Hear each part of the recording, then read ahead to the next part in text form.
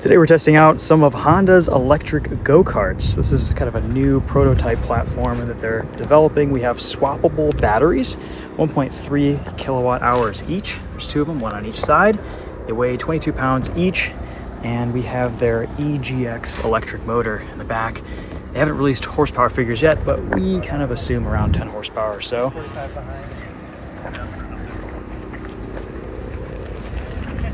We have hydraulic brakes, a cable-actuated electronic throttle, one rear caliper here for the rear axle. Swappable batteries are pretty easy to put in and out. They last for about 30 minutes in the type of karting that we're doing today, and they take around 5 hours to charge. They're going with a little bit more of a conservative charge curve on these batteries for longevity, but you can see here, they're pretty easy to swap out. So you just flip this up, and you just pull them out.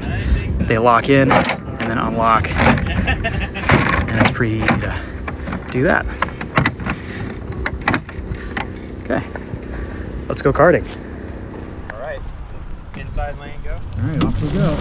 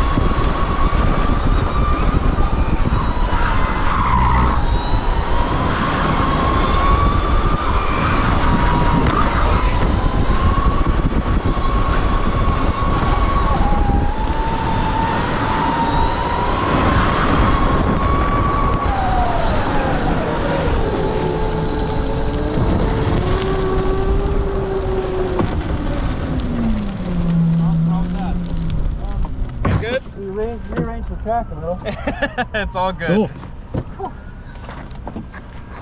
I guess what we're most excited about is how easy it is to swap these batteries and how usable it is. It's as simple as opening this box, sliding it in, lashing it closed, and that's it. So super easy to do. Most electric carts on the market are plug-in charge. So when you're done, you have to plug it in and wait. Whereas with these, if you have enough batteries, you can run as many batteries as you have.